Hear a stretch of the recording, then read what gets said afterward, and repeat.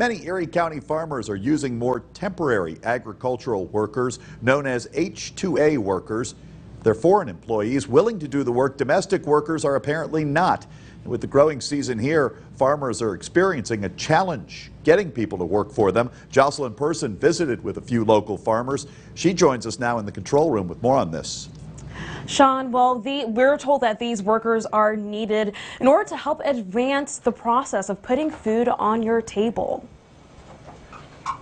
Tried to hold our own with what we could find around Erie, and we're getting our labor pool is just smaller and smaller all the time, and last year was just miserable. We just had a terrible time trying to get our strawberries picked. It's been a challenge for many farmers in Erie County to hire workers to collect strawberries and all other kinds of fruits and vegetables. But some farmers like John Mason, owner of Mason Farms, won't have too much of a struggle because he's using Plan B, hiring temporary agricultural foreign workers, also known as H-2A. Mason says the temporary employment of foreign workers has been around for years. Now their role is to provide seasonal agricultural farm labor. He says hiring local residents continues to be an issue, so hiring H-2A workers helps him get the work done. I get yelled at when people know that we have Mexicans working for us, that they say, you know, you're stealing American jobs. Now we're filling jobs that Americans refuse to work at anymore. With 200 acres to care for, Mason says he'll have 19 workers to do farm work, but this July, 14 of them are leaving. Some farmers say that hard labor is needed to get food to the table.